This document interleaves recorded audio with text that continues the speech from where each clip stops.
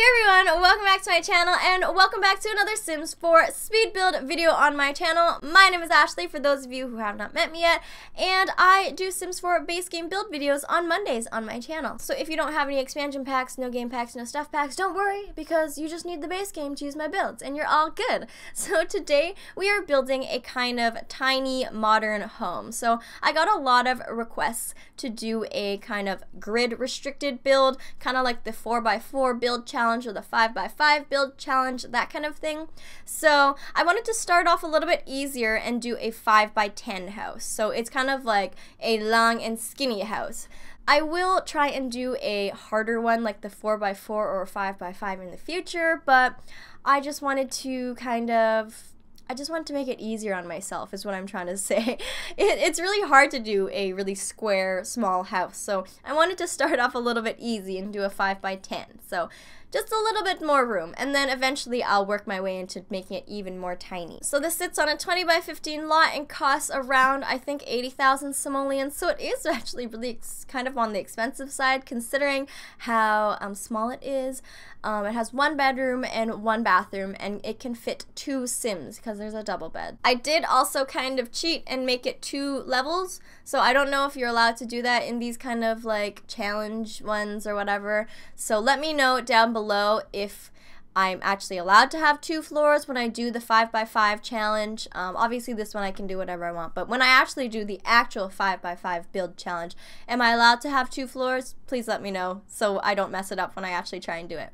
So the inside of this house is quite red, and it is quite colorful. I mean, it's not that colorful. I have a lot of like black and white and gray, and then I just have a big pop of red. But for example, the kitchen, I usually love doing kind of neutral or all white kitchens, and I have a red kitchen, so it is a little bit shocking for me. So I definitely wanted to experiment a little bit more with bright colors.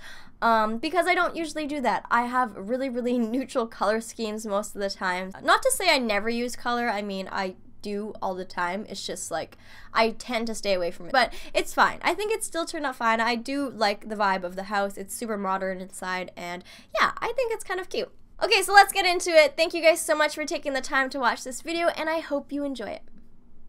So it has been a little bit since I last told you guys one of my Jen stories, and if you guys are new and you don't know, Jen was my roommate in university, and I had a really bad roommate. She was terrible. She was probably the worst roommate ever, and I call her Jen. That's not her real name. I just called her Jen for privacy reasons. So if you want to hear more of my crazy roommate stories, don't forget to check out my other speed builds. I talk about her quite a bit, so I didn't forget about her, don't worry. And we are actually nearing the end of the Jen stories, by the way. The story does come to an end eventually. So that will definitely be saved for later videos, of course, but just so you know, like, there is a conclusion to this Jen saga, so I hope you guys are looking forward to that. Okay, so on to the story. So I lived in an apartment, and we lived on the 11th floor. So one day I was going up the elevator to my apartment, and in the elevator I started to hear like the alarm, the beeping alarm from somebody's smoke detector. So it was really loud, so I was like, oh haha, that's funny, like somebody left their toast in for too long or something like that. It's no big deal. So as I got to the 11th floor, I started to approach my door to my apartment. I realized that the smoke detector alarm sound was coming from my apartment.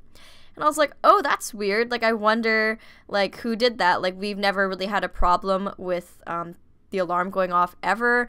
So I was like, okay, let's see, like, what's going on. So I enter the room, and as soon as I open the door, my vision is just completely clouded because there is just smoke that had filled the entire apartment that, like, you couldn't see through the room. Like, you couldn't really see past anything. And I was like, what?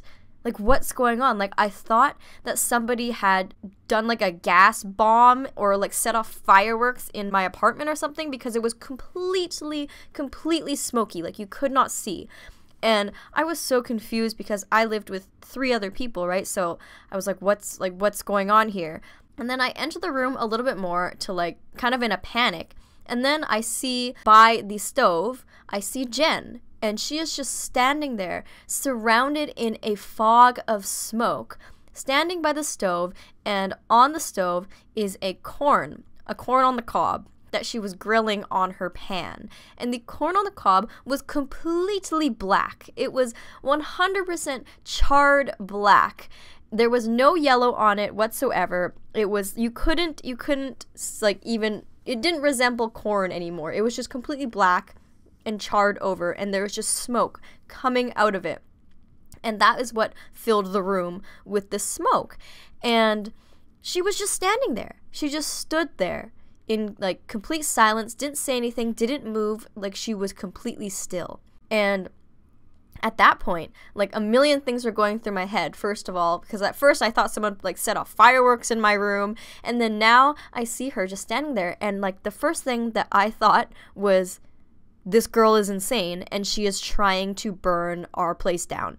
Because she wasn't doing anything about it. She was just standing there like something from The Grudge. And it turns out the stove wasn't even off yet. She hadn't even turned the element off. So the smoke was still coming from the corn in the pan. Like, your first instinct would be to A, take the pan off of the hot thing, and then B, turn off the stove. So she didn't do either of that. She just stood there. And then all of the windows were closed, and I was just like, this girl is actually crazy. Like, what is she doing? She is actually trying to burn the place down. So, then I go, and my roommate, who is my friend, my other roommate who's my friend, she comes out of her room because her door was closed, and she's like, what's going on? And then we start freaking out, and then we open up all the windows, and then I open the door. I have to like prop the door open, and the whole time Jen didn't say a single word. She just stood there in silence as like I went and turned off the stove, and I like opened the door, and then people who lived across from us came out of their room. They could smell all the smoke, and it was honestly really, really scary because she didn't say a single word. She never said a single word the whole time. She wasn't even slightly panicked by the situation, and I was like, okay, yeah, this girl is crazy. And then the worst part about it is after we, cleaned the place up and let all the smoke exit the room and stuff, that pan with that burnt black charcoaled corn on the cob stayed on the stove. She didn't throw it out. She just left it there for about a week. I kid you not, because none of us cleaned it up because, like, it's not our mess to clean up. So, seriously, she tried to burn the place down, and she is crazy. Alright, so that's all the time we have for our tiny modern house today, you guys. Thank you guys so much for watching. If you liked what you saw today, don't forget to give this video a thumbs up and leave a comment down below what you thought about it. And if this is our first time meeting, don't forget to hit that subscribe button if you want to be friends, or if you want to see more weekly Sims 4 base game build videos. I upload these videos once per week at the same time every week, so I will see you guys all next week. Bye, everyone!